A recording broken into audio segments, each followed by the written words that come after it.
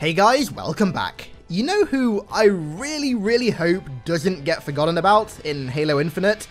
The Arbiter.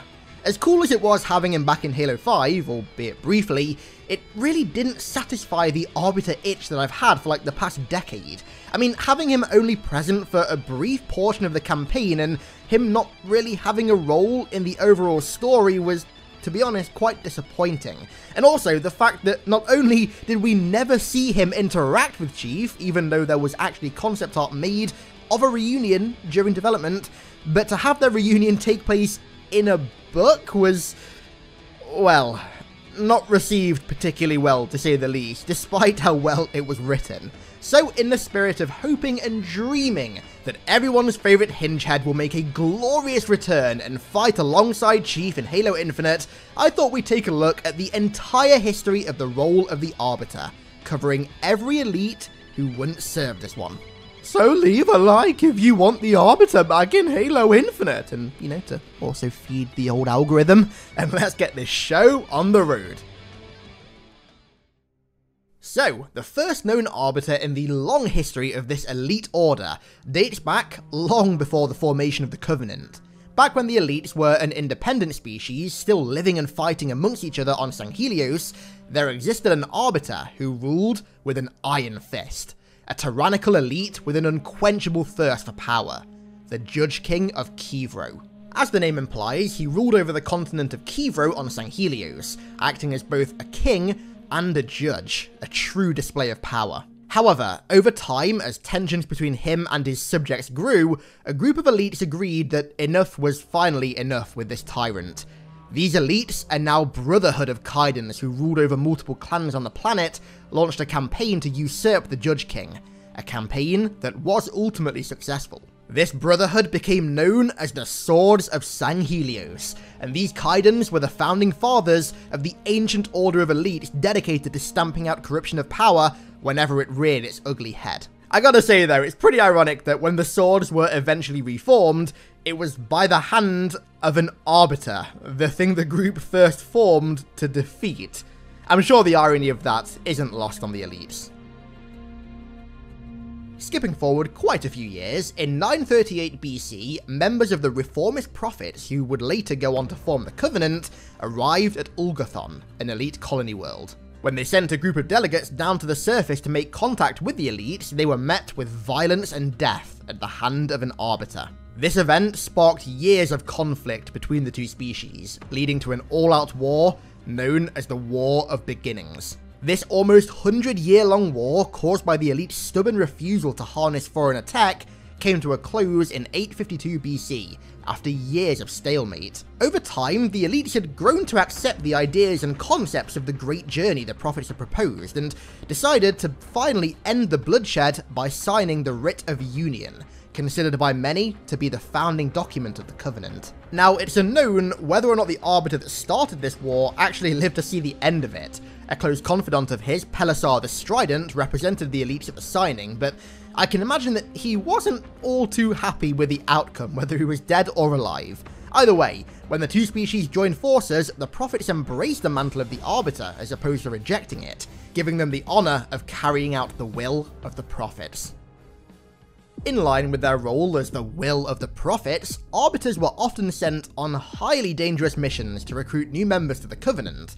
One such example being the Hunters, or rather the Letgolo, the individual worms that make up the Hunters. When searching for ancient artifacts, the Covenant found massive hordes of these strange worms, many of which were quite literally consuming ancient foreign tech, which, as you can imagine as devout worshippers of said tech, deeply angered the prophets, so much so that they ordered the elites wipe them out. The Arbiter at the time was sent to Rantu, one of the moons of the Letgolo homeworld, to scout this weird species out, and there he learnt that they were far more formidable than they appeared. When danger approached, they could transform into strange hulking meta-beings, combining their individual strength into one humongous creature, outmatching anything the Covenant could offer. As such, the Arbiter suggested to the prophets that the Letgolo who weren't consuming the foreign attack should be tamed, not wiped out, and then used to destroy those who were. A sound strategy that only one worthy of becoming the Arbiter could devise, and one with which the prophets agreed. After his plan succeeded, this Arbiter was hailed as a hero for centuries to come, and deservedly so. In roughly the 2150s, there existed an incredibly troubled Arbiter, one that was very problematic for the prophets, and that would spark one of the biggest changes in the Covenant's 3,000-year lifespan.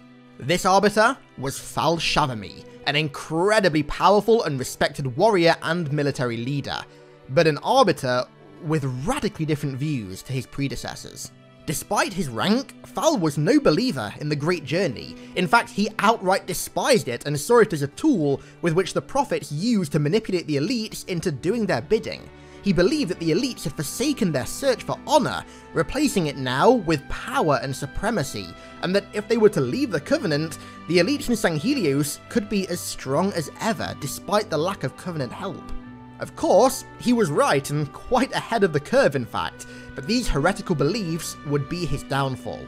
Despite a prophet's literal pleading with him to come to his senses and put faith in the Great Journey, Fal still proclaimed the journey a lie, and thus was officially marked a heretic.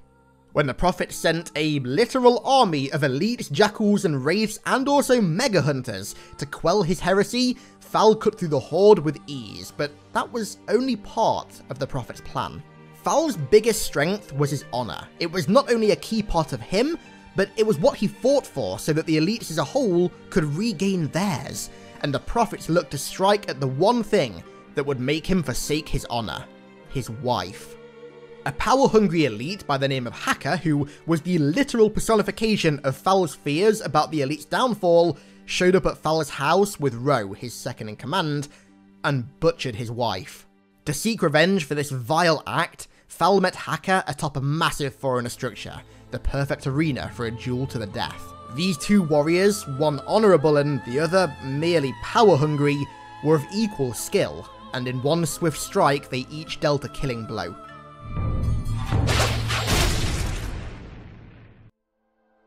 In 2462, only 63 years prior to their first contact with humanity, the Covenant experienced their first full-scale civil war, the Grunt Rebellion. Now, I have an entire dedicated video on this rebellion, so I'm not going to go into extensive detail here. If you want to see the full extent of a bunch of 5-foot-tall sleepy boys, then feel free to check out the video, but to say that they can wreak havoc is quite the understatement. I mean, the Grunts posed such a significant threat, in fact, that the Hierarchs literally had to appoint an Arbiter specifically to deal with them. Because the role of Arbiter was now one of shame, as opposed to honor, the elite who became the Arbiter planned to deal with this rebellion in the most disgraceful way possible. He ordered the glassing of the Grunts' homeworld, killing billions of innocent Grunts who couldn't even dream of defending themselves. An extremely barbaric act, but sadly, one that worked, and despite their mistreatment, the Grunts once again bent the knee to the Arbiter, the Prophets, and the Great Journey.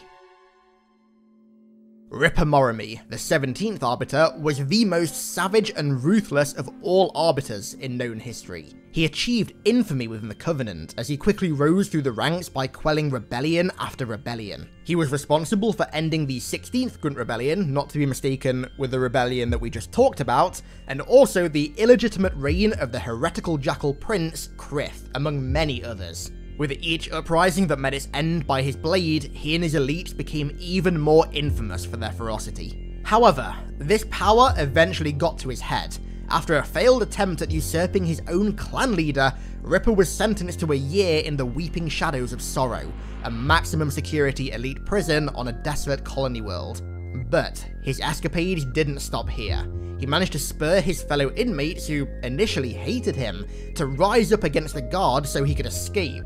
He did manage to break free, but eventually was caught and beaten to a pulp. When he was eventually freed around the beginning of the Human Covenant War, at a time when an Arbiter was needed more than ever to deal with this new and impending threat, Ripper was the perfect candidate. After hearing of his behaviour in prison, the Prophet of Regret met personally with him to vet him for the role of Arbiter. After ensuring his commitment to the Great Journey was unbroken, Regret pardoned him of his crimes and elected him as the 17th Arbiter, but with slightly ulterior motives. he needed his own personal warrior, one that would serve his own will above any other, and Ripper Morimi was just that. Given Ripper's more extreme styles, and also that Regret's selection of him as Arbiter kind of came out of nowhere, many of the higher ranking elites within the Covenant began to oppose the Hierarchs and, as such, rebelled against the Covenant, and Ripper's first mission as Arbiter was to quell this heresy, which he managed to do with ease. His prowess both in and out of battle reaffirmed for Regret that he'd made the right choice, and as such took him on a mission to activate a mysterious fleet of foreigner dragoon ships. This campaign took Ripper to the human colony world of Harvest, and later to the shield world Etrin Harborage, where the fleet was very close to being activated, but eventually destroyed at the last minute after Ripper fell in battle against Sergeant John Forge. Once again, Ripper let his power get to his head, causing him to be cocky in battle and ultimately die not by the hand of a demon or the parasite, but to a mere Marine sergeant and his combat knife. Even as somebody who didn't care for honour, in his dying moments, Ripper surely must have regretted his actions. And the 18th and final Arbiter is our main man Thel 'Vadam, the Arbiter that many would argue was unfairly forced into his role, and the Arbiter that would bring an end to the Covenant, slay the Hierarch that damned him to the role, and attempt to reunify the elites on Sanghelios for the first time in over 3,000 years. Born to the noble house of Vadam, Thel rose extremely fast through the ranks, quickly progressing from a simple miner to a shipmaster, and even became a Kaidan of his state on Sanghelios. In his early life, he survived many injuries and even multiple assassination attempts. It was clear from the get-go that he was destined for something great. Throughout the earlier years of his career, he was responsible for purging the galaxy of all manner of heretics, from humans to human rebels, and even jackal pirates who he believed to be betraying the Great Journey, but instead had ulterior motives. Little did Thel know that these jackals, who were caught selling weapons to the humans, were actually doing so under direct orders from the Prophet of Truth to help locate human homeworlds. Towards the later half of the Human Covenant War, our boy received the biggest promotion of his life. He was ranked up to Supreme Commander of the Fleet of Particular Justice.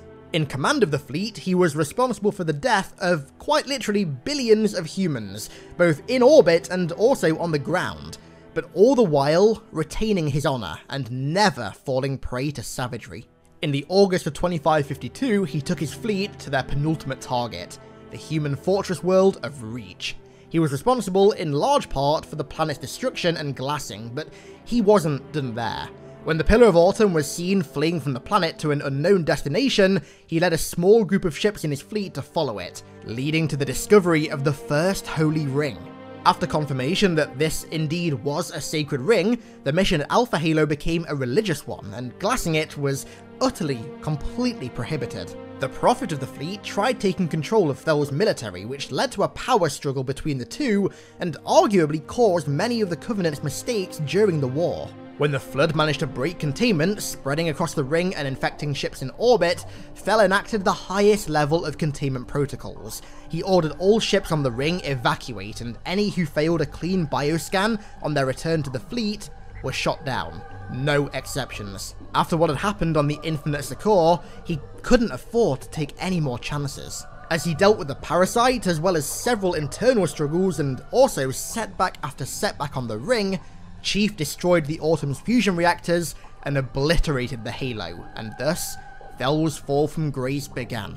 His failure to defeat not only the demon, but protect one of the holiest relics in the entire Covenant, meant that he was in for a life-changing punishment. This once honourable, heroic leader was stripped of his rank, titles, and even armour, given the mark of shame and forced to become the 18th Arbiter. From here, he was sent on suicide mission after suicide mission by the Prophets, but somehow he always prevailed and came back alive. However, with the onset of the Great Schism, he and many of his fellow elites, all disillusioned with the Covenant, joined forces with the humans to put an end to them once and for all. Following the war, he returned to Sanghelios, still bearing the title of Arbiter, to attempt something that had never been accomplished in the entire history of the planet: the unification of all the elite keeps. This attempt at peace sparked the beginning of the Blooding Years, a series of civil wars between different keeps and clans on St. Helios, all bearing incredibly different religious beliefs and views. The war raged on for years, and peace talks with other factions and even species came and went, with very little progress made. Eventually, however, Julim Dharma's covenant on St. Helios were defeated, which was cause for celebration. But whether all the other keeps and tribes on St. Helios now believed in the Arbiter or still opposed him is unknown. Were it so easy? So, that's it. The history behind every single known Arbiter, named and even not named. I'll keep this outro short and sweet because this is a long video, but let me just say one incredibly important thing before we wrap this video up. Bring the Arbiter back in Halo Infinite! Please, for the love of God. Okay, so with that incredibly important PSA now out of the way, I want to give a big thank you to all of my amazing patrons for their continued support, and thank you all so much for watching. I really do appreciate it, and I'll catch you in the next one.